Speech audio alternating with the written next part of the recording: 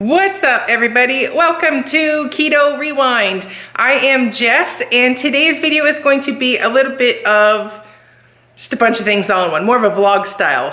My parents are headed back home, so I have one more video that I want to give you with my mom and I cooking. So I didn't get a chance to film a lot of videos with them while they were here, mainly because they had a million doctor's appointments while they're here. They transferred all of their doctors or their primary doctors to Texas, so it was just one doctor's appointment after the other. But I thought I'd give you one last video while she's here and cook with her tonight, and then I think we're gonna make steak or fajita kabobs. So that'll be fun. It's a real easy recipe. We're using it from one of the Maria Emmerich cookbooks. So I'm gonna give it a taste test for you. And so yeah, I'll have her on later, but I do have a question for you real quick. So once my parents are headed north, I thought I would start a new project. Right now, my kitchen cabinets are like this. I think that they are solid maple. Yeah, solid maple. So they have they're not super dark, but they're not super light. It's kind of like that in-between color. I hate it. As you can tell from the rest of the house, the more we've been renovating, everything's been turning white. So it's just, I know, I just want a brighter kitchen. It is the back of the house here, so the lighting isn't as good here. So having the darker cabinets, you know, I just want it to be a little brighter for the pictures. So I'm gonna paint the ceiling white, because right now it's mindful gray like the rest of the house. And then my husband's gonna add some more recessed lights, because currently we only have, I think, 4 recessed lights in here. So it'll make it brighter having more lights. So we're just gonna be doing a mini facelift. The cabinets, everything, I can't afford a brand new kitchen. So, so we're gonna do the painting of the cabinets route and take it from there. This will buy us some time until we can afford to really do the kitchen over the way we want it. So I got this paint. The brand is Beyond Paint, not sponsored. This is something that I'm doing. So I was curious if you want to see me paint the cabinets and do a little mini facelift, or if you want me to leave that content out. So I like to see kitchen renovations, mini facelifts. Paint can go a long ways in a kitchen. I have a decently sized kitchen. You know, it's kind of like I got an island in the middle, and it's just cabinets all the way around. So, but being that the lighting and everything is on that side of the room in the living room, seems so dark in here. So the white's really gonna make, I think, my background be a lot brighter and more pleasant to the eyes for you guys.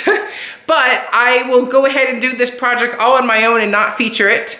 Or I can show you, you know, some progress, not like every single step, but how I'm just giving a quick little facelift to my kitchen. So comment below if you want to see that.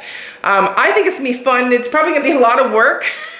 Just painting the ceiling back to white from gray is probably going to be enough of a pain in the butt with all the cutting in. But either way, it's a project. It keeps me moving my body. It'll be pretty. It'll be worth the work when it's all done. So that kind of thing. So anyways, comment below if you want to see that. And if not, also comment below, and I'll make sure not to bother getting camera equipment out and all that stuff. But anyways, I am going to get my walk in. I'm gonna go have lunch, and then when I meet you back here, it'll be dinner time with Mom. So I'll see you in a little bit.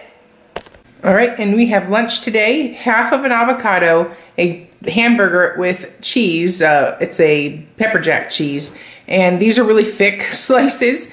And I ate one already, so it was around 4.5 ounces of turkey, sliced turkey. And of course, water.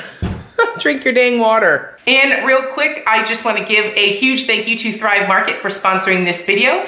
Thrive Market is an online membership-based grocery store that's on a mission to make healthy living easy and affordable for everybody.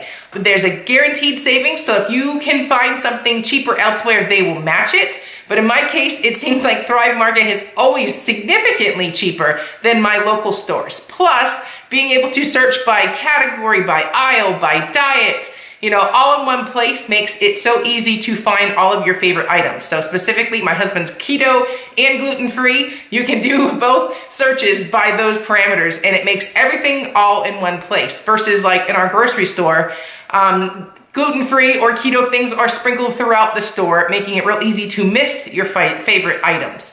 So there's two membership options. One is a month-to-month option, which is $9.95 a month, or there's an annual option, which is $59.95 per year, or around $5 a month. So let me show you real quick what I have in this month's order.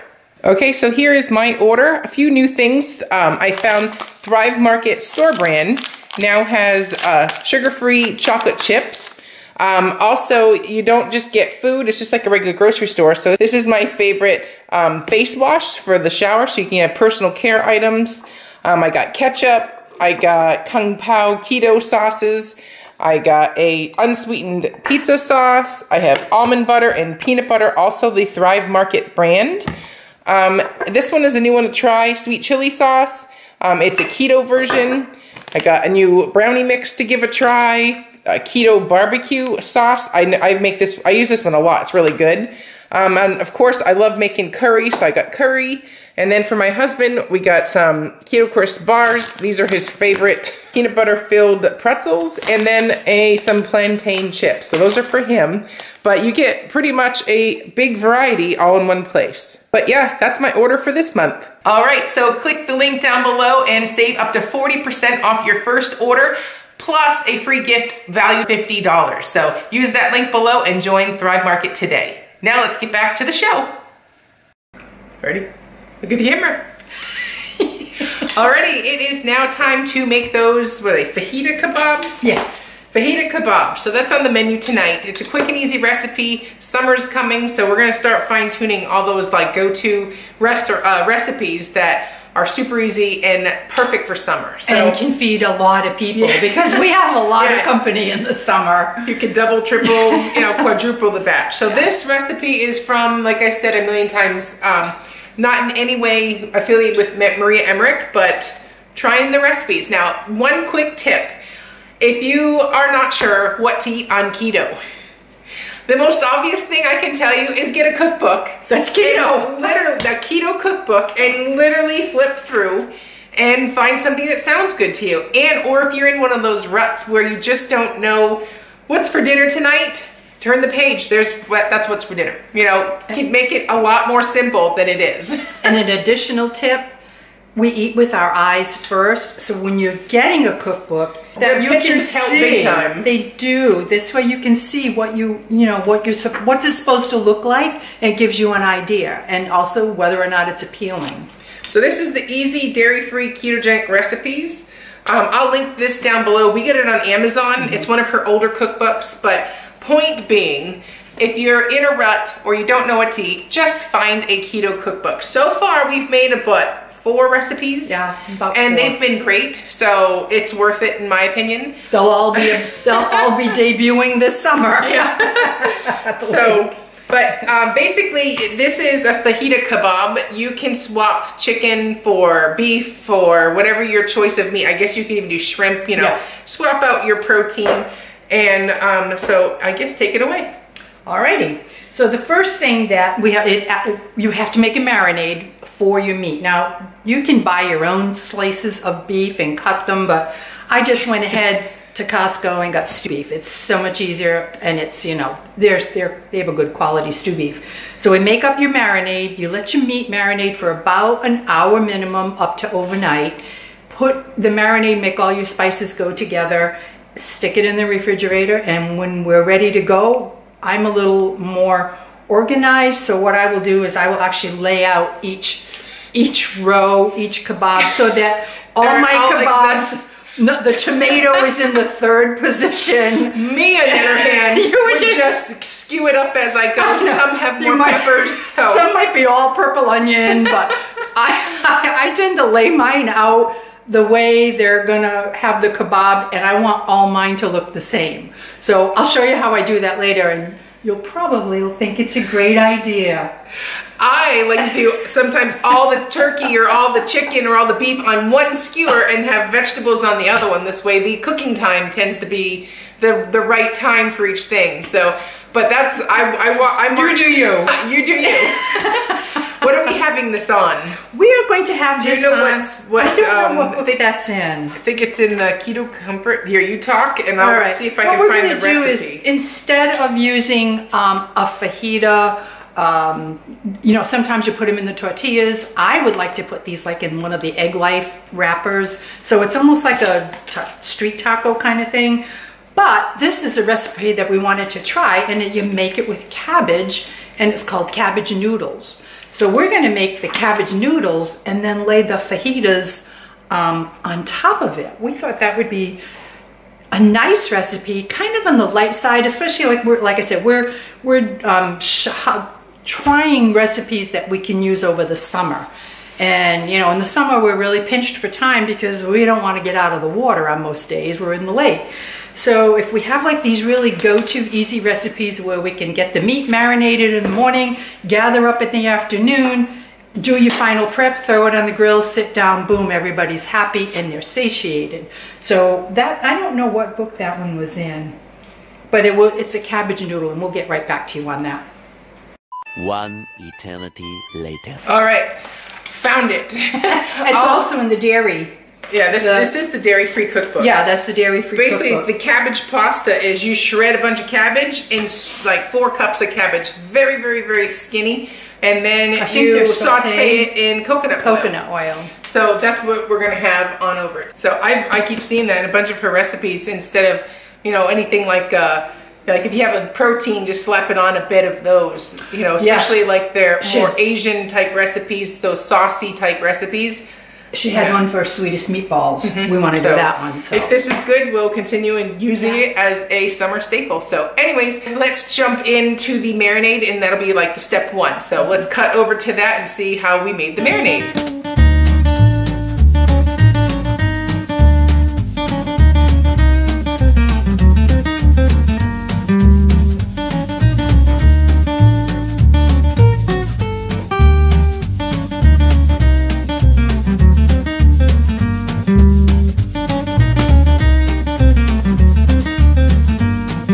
All right, so what are we gonna do now? We've got the marinade all made up. The marinade is made, and the stew beef is ready. And about how many pounds of stew beef do you have? This is about 2.5 pounds. Okay. Okay. So we're essentially doubling the recipe because I think this was only like for a pound. For 4. It was for 4 people. So the easiest way is using a plastic bag because it just makes for easy cleanup. Get all those good bits there down at the bottom. And how long do we need to marinate this for? It says minimum of an hour, and that's pretty much standard up to overnight. So we're going to be marinating it for about 3 hours. May I help you? What are you doing? Are you supposed to be on top of the fridge? And I want to, if you come in and let them see what I'm doing, and then I'll show you. Now you want them good and coated, and then again throughout the next couple of hours, I'm going to go in and flip the bag and give them another coat. But I caution anybody to put the bag directly in the refrigerator, because should that open up, you got a real mess on your hand. So I always put them in the bag, but then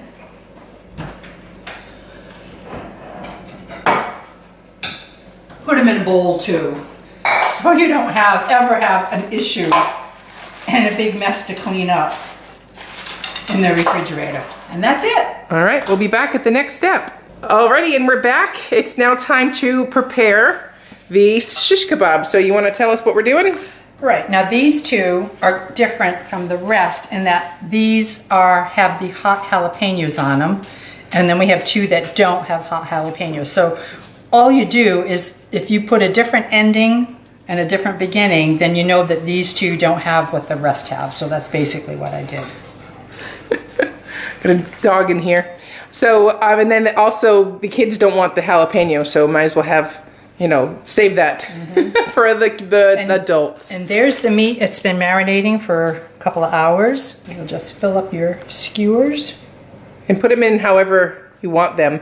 So we do it in order like this to make them consistent. And then these are going to go on a hot grill for about 2 or 3 minutes on each side. Don't put them too tight. Right, you want plenty of play on there. So we're using metal skewers, but you can use anything. Wooden ones kind of work too, but you need to like soak those first, I think. Yeah. But we just use metal ones. And we'll be back when these are all assembled. This is pretty straightforward, so. Yeah. We have them all lined up, and now it's time to just bring them out to the grill and cook them up. So again, these ones are the kids because they have a different order than these ones, and these have our jalapenos, and that is it. So at this point, I'm gonna start the pan with a little oil in it, and then I'm gonna throw that cabbage in and put these on the grill, and that is how easy dinner is tonight. Okay, so at this point, I'm gonna do a 1/4 cup of avocado oil. And then I'm just gonna put that cabbage in here with a little salt and pepper and let those quote unquote noodles come together. Like the skinnier you cut up your cabbage, the more noodle-like it's gonna resemble. So I'm gonna take some tongs and just, you know, mix that around and put the cover on it and let it simmer down. So I'll be back at the next step. All right, look who we have on the grill master tonight. We have all our stuff on the grill. Ooh. Another minute or two and then we'll give it a turn. It's a good day. And when you put the cover on it, it's gonna let it cook down and it'll get softer. So right now it looks like it's a lot more than what it really is. And use salt and pepper to taste. I've seen these noodles used in a lot of her recipes and they look so delightful. I can think of a million fun ways to use this recipe as just your basic delicious bed of noodles. So I would do this with a red sauce, with meatballs, with maybe some type of an Asian chicken thing. So I'm curious to see how these taste. I know I've roasted cabbage in the oven before and it's really tasty. So I'm assuming it's gonna taste very similar to that. So anyways, I'll give you the final verdict when it's all ready. Okay, so the noodles have cooked. They're all set and they look nice and yummy and they have a very sweet taste now. So be the perfect bed for the steak kebab. So I'll show you the finished product in just a minute. And that is fresh off the grill. All right, we have the last step here of the cabbage and here is the plate. Does that not look delicious or what? One whole fajita kebab on top of the really sweet lettuce that's been roasted in the pan. So that is dinner. So we just finished up dinner, got the dishes done, and I want to give you my review on that recipe. The marinade was delicious, like so good. I'm gonna make this, you know, using chicken, with pork, with, you know, all with beef, a great go-to recipe. So the only thing I would say is don't do what we did and we used stew beef and it made it super tough.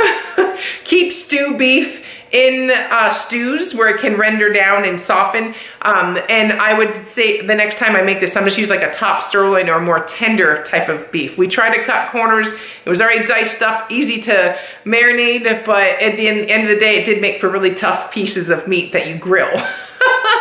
So that's an easy fix though. That's not a reflection of the recipe. Use a much more tender type of beef or chicken or shrimp or whatever. And it was so, so good. So I highly recommend trying out her recipes. And like I said, not affiliated any way or whatsoever. I was in a recipe rut and wanted to start, you know, making some different recipes, things that I haven't tried before. So, and that makes a load of the guesswork and figuring out what to eat and all that, takes it all away, and you just turn the page. This is what we're having tonight, turn the page.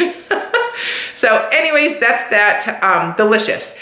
So that is all I have for you today. Don't forget to join Thrive Market down below with my special link. Save 40% off your first order plus a free gift valued over $50. And start saving. I'm Jess, you're watching Keto Rewind. Bye-bye.